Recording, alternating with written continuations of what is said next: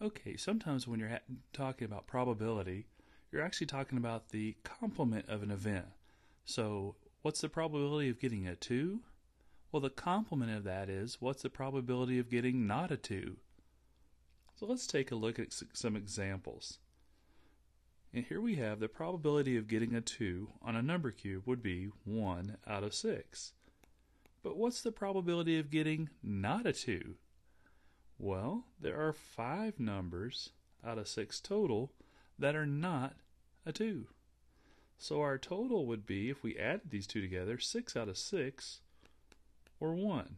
So anytime we're talking about the complement of an event, it's two events whose probability add up to 1. So in our next case, we have a circle labeled A, B, C, and D, and we're going to assume that these are all equal spaces, even though they aren't drawn that way. What's the probability of getting an A? 1/4. What's the probability of getting not an A? 3/4. So if you add those two together, you'll get 4/4 or 1. So those two events are complements.